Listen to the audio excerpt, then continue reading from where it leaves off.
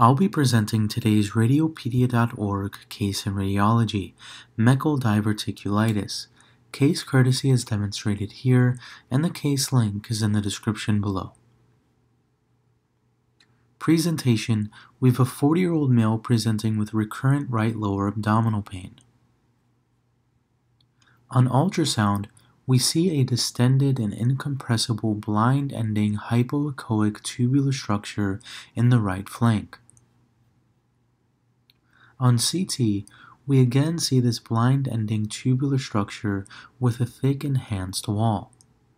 The appendix and the terminal ileum have a normal appearance. The ultrasound and CT features of an inflamed tubular structure with normal appearance of the terminal ileum and appendix, most consistent with a Meckel diverticulitis.